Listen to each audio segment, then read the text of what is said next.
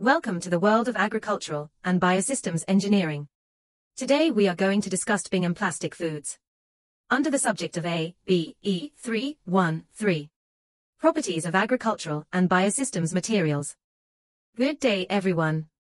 Hola. Are you familiar with non-Newtonian fluids? How about Bingham plastic?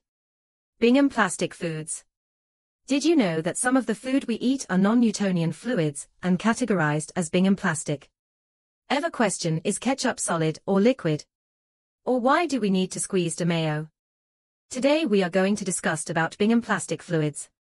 Can we eat it? Is it solid or liquid? But first we need to have a background. What is Bingham plastic foods? We have two types of fluids. The Newtonian and non-Newtonian fluids. In food processing, handling can change the texture, taste, and appearance of product, and in pharmaceutical processing, maintaining delicate cell structure is vital to a medication's efficacy. As a result, the behavior of foods, beverages and pharmaceuticals under processing conditions is a key factor to consider when assessing a system's performance. Newtonian and non-Newtonian fluid products respond differently to forces that come into play during processing. Those forces include system pressure and velocity and friction that occurs at pipe or tube surfaces. This fluid depends on viscosity moves. High viscosity has slow flow rate, while low viscosity has fast flow rate. Viscosity is a measure of a fluid's resistance to flow. In a processing system, some fluids' viscosity changes when they come in contact with, for example, a rotating impeller inside a pump. The pressure increase that the fluid encounters creates shear force on the fluid. Some liquids become less viscous, thinner, with increased shear force, while others become more viscous, thicker, with increased shear force. By comparison, a Newtonian fluid such as water does not change its viscosity, no matter how much shear occurs. While shear is the relative motion between adjacent layers of a moving fluid. Some of the simplest examples include spreading butter on bread or applying sunscreen. In each case, one level of the liquid, butter on the knife, is moving relative to the adjacent layer, butter on the bread. This means a Newtonian fluid's viscosity remains constant, no matter the amount of shear applied for a constant temperature. These fluids have a linear relationship between viscosity and shear stress.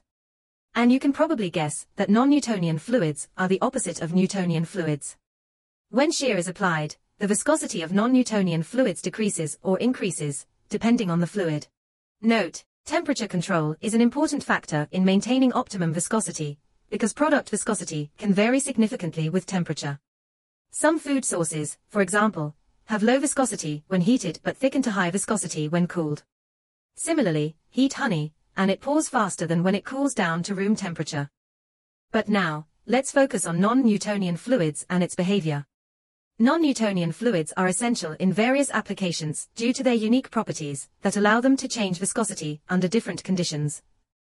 Understanding their behavior is crucial for industries ranging from food processing to material science and even geological studies. A non-Newtonian fluid has it two set, the time-dependent and time-independent. In time-independent we have 1. Dilatant or shear-thickening fluid. 2. Pseudoplastic or shear-thinning fluid. 3. Bingham plastic fluid. 4. Rheopectic. Now we reached our destination. Let's focus on Bingham plastic foods. A Bingham plastic fluid is a type of viscoplastic material that exhibits characteristics of both a rigid body and a viscous fluid depending on the stress applied to it. This material behaves as a solid at low stresses, but transitions to flow like a liquid at higher stresses. The defining feature of a Bingham plastic is its yield stress, which is the minimum stress required for the material to start flowing. When considering the behavior of a Bingham plastic, it remains stationary until the applied stress reaches the yield point. Once this critical stress threshold is surpassed, the material starts to flow with increasing shear stress. This unique property makes Bingham plastics useful in various applications, such as modeling mud flow in drilling engineering and handling slurries. In terms of mathematical modeling, the Bingham plastic model describes the relationship between shear rate and shear stress applied to the fluid. It involves parameters, such as yield stress and plastic viscosity, to characterize its flow behavior accurately. The model allows for predicting how these fluids will behave under different conditions, making it valuable in engineering and fluid dynamics analyses. So, what is the importance of Bingham plastic fluids in food processing? Bingham plastic fluids play a crucial role in food processing due to their unique flow behavior characteristics. In the context of food production and handling, these fluids offer specific advantages and applications that are essential for various processes within the industry. Foods such as sauces, dressings, and certain types of batters require a specific texture and thickness for quality and consumer acceptance. Bingham plastic fluids, with their yield stress property, allow manufacturers to maintain a desired consistency until a certain stress threshold is reached, ensuring uniformity in product quality. Another key importance of Bingham plastic fluids in food processing for shelf stability and product quality. They enhance visual appeal and consumer experience by maintaining a stable structure until a specific stress level is applied, ensuring product integrity during storage, packaging, and distribution. And lastly, their versatility in providing tailored flow behavior makes them valuable assets in different stages of food production, from ingredient handling to final product packaging. What are the foods that characterized Bingham Plastics fluid? Mayonnaise is a classic example of a Bingham plastic fluid. It has a certain threshold stress that must be exceeded before it flows, giving it its characteristic thick and creamy texture. Chocolate.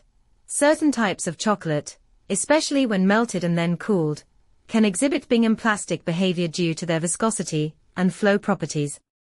Ketchup. Ketchup also behaves as a Bingham plastic fluid. It stays in place until a certain force is applied, after which it flows easily. Peanut butter. Peanut butter is another example of a Bingham plastic fluid. It requires some initial force to start flowing smoothly. Icing. Icing used in baking can also resemble Bingham plastics, as they require spreading or piping after reaching the right consistency. Another examples for Bingham plastic fluids are mustard, custard, guacamole, beaten egg whites, and so many more. This is the end of our discussion. Annyeong. Thank you for watching.